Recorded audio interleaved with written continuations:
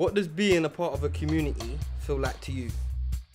I think community is important to feel like you have a sense of family outside your immediate family.